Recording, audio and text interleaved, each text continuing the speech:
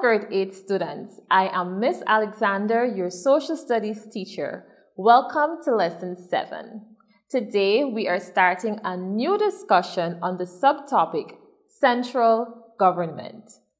If you were unable to join us in the previous session, I would encourage you to mark off chapter 5 in your New Horizon book 2, and you can revisit it after today's session to see what we would have covered already in the previous sessions. Now, for those of you rejoining us today, we're going to go through a quick recap, as always, to see what you would have recalled from the previous session. And for the new students joining us today, they will have an idea as to what we would have completed in lesson 6. So here goes. In the previous lesson, we looked at the third branch of government, the judiciary. Do you remember one of the functions of the judiciary? You can think about it. We did mention that there are at least 3 functions, and so you can recall quickly at least what one of the functions is.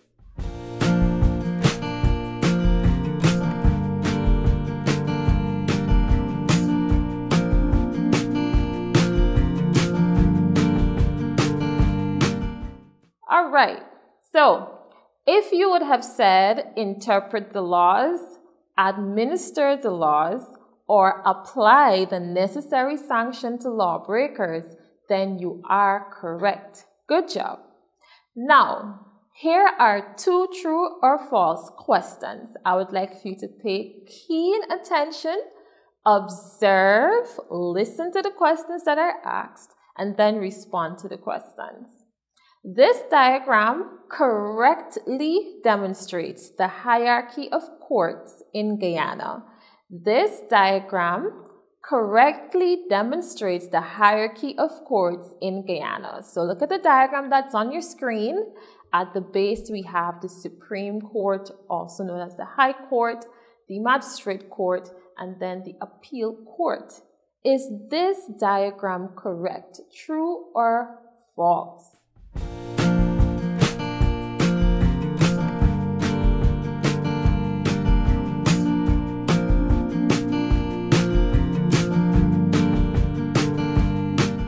If you said false, you are correct.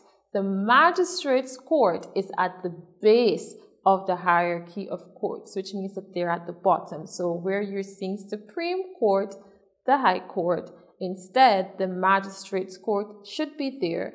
And that Supreme Court and the High Court now goes into the place where you're currently seeing magistrate's court. If you got that answer correct, good job to you. Let's move on to our second true or false question.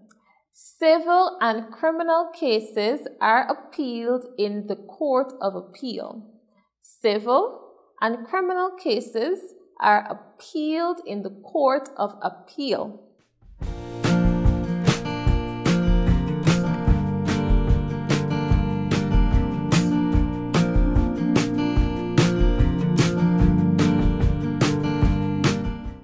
This statement is true. This is true. Good job, everybody. All right, great. So I'm very happy that you remembered some of the key points that we made in the previous lesson. You did a very good job, so give yourself a tap on the shoulder. All right, now let's move right into today's session. And the lesson for today is, again, central government. During this lesson, you will be given takeaway activities. Now, these activities may require you to either work independently or you may require the assistance of someone else, perhaps someone in your village or your community. And so I encourage you to complete these activities because it will help you to understand the concepts a little bit clearer, and you will be able to apply it to what is happening in our society and appreciate the topic that we did even more. So pay keen attention to when I mention takeaway activity and ensure that you complete them after today's lesson. All right, what are our objectives? After today's lesson, you should be able to identify the functions of central government as well as discuss the economic and social functions of central government. So let's start with central government. What is central government? Central government is the body that looks after the affairs of the entire country. It includes the local day-to-day affairs of the nation, as well as the country's interaction with other countries around the world. For example, interaction with continental neighbors or the neighbors in the continent of South America, as well as member states of the regional body CARICOM, of which we are a part of. So now let's look at the functions of central government. The government of a country performs a large number of basic functions in order for the country to progress and for citizens to enjoy a good quality of life. The functions of central government include economic, social, and political functions. Now, let's look at the economic function. One of the functions that government performs when we speak of economics or concerning the economy is revenue. To obtain monies for social services, central government has to raise revenue.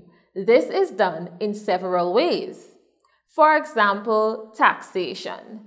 Taxation from salaries through a system known as pay-as-you-earn, or PAYE for short. You can ask your parents or other working adults about PAYE, and they will tell you that yes, as income earners, they do pay PAYE tax. Another form of collecting revenues is the collection of custom duties from imported and exported goods. As you know, Guyana exports many items based on our resources, for example, timber and our sugar and our rice. And so from those exports and even from importing items, we collect custom duties. There's also taxes on profits from state and private entities that are also collected. Another way revenue is collected is through consumption tax. That is when imported items are purchased. Also, some locally produced goods, for example, timber and beverages. Another form of the government raising revenue is through sales on license for television stations, radio stations, and cable service providers. And another way as well is through the collection of withholding taxes from savings at the bank. These are just some of the ways taxes are collected to help pay for the repairs to our roads and other services provided by government. So here's an activity for you. Can you name some institutions which work to ensure that taxes are paid? Think back on it. Perhaps you might have heard it in a commercial, or perhaps you might have heard your parents making reference to it sometime.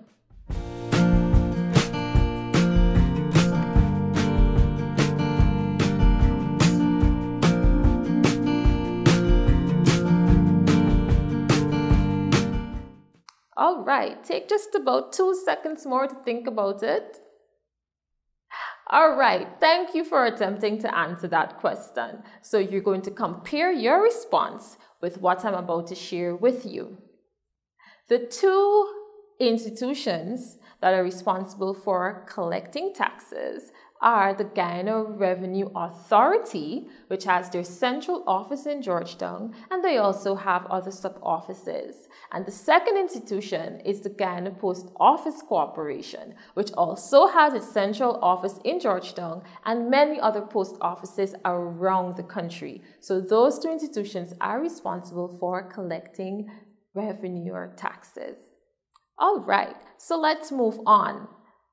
A second economic responsibility of central government is to provide employment opportunity through the development of public and private enterprises.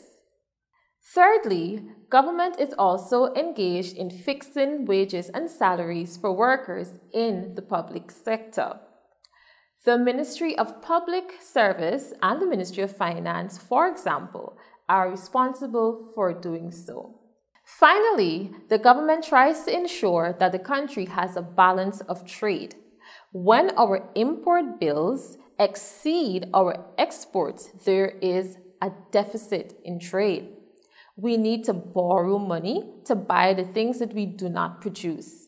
When we do this, we have to repay with interest, and this makes our country poorer. So you see, those are the economic functions of central government. Now let's move on to the social function. Every government must try to improve the quality of life for their citizens. It can be done by providing a number of social services. These include 1. Training and education. Educational institutions are provided from nursery to tertiary levels to enable citizens to prepare themselves adequately for the world of work. For example, the Ministry of Education is tasked with this responsibility.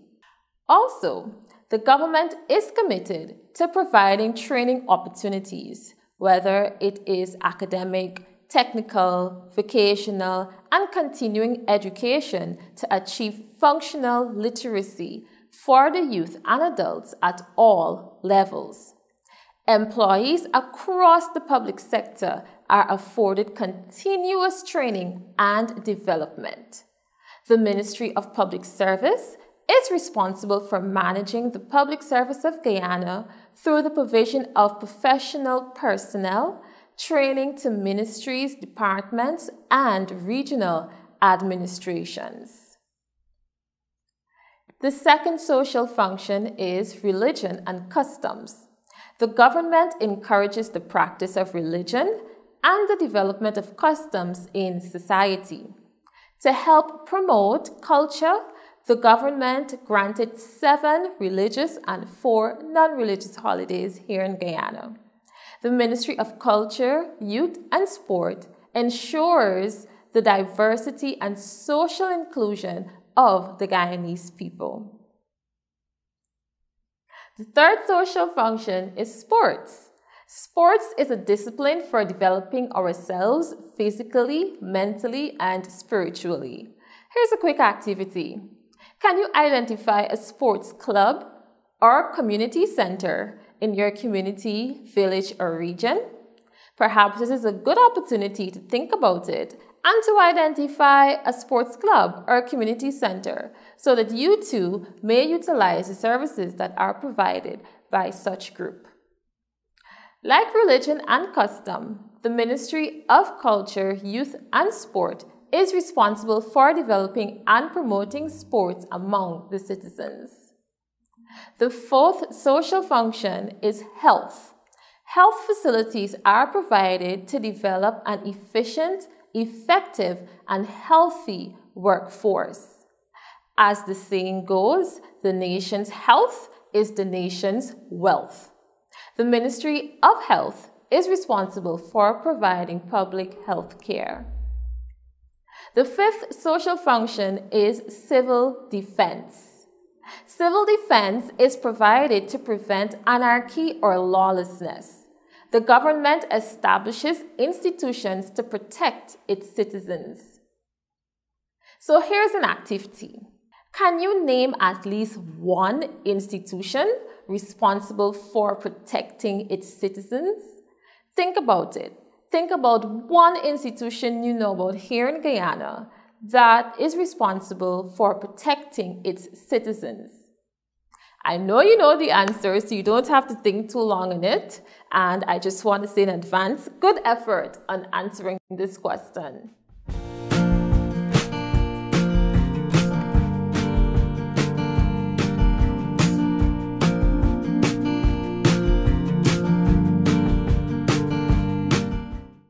If your response was either the Guyana Police Force or the Guyana Defense Force, you are correct. Good job.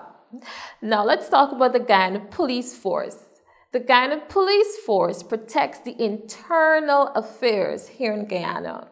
The Guyana Defense Force, on the other hand, protects the state of Guyana by defending its borders and protecting its citizens. Let's move on to another social function, infrastructure. Infrastructural facilities must be maintained. These include roads, bridges, ferries, stellings, portable water supply, electricity, and sea defense. The Ministry of Public Works has responsibility for carrying out infrastructural works here in Guyana.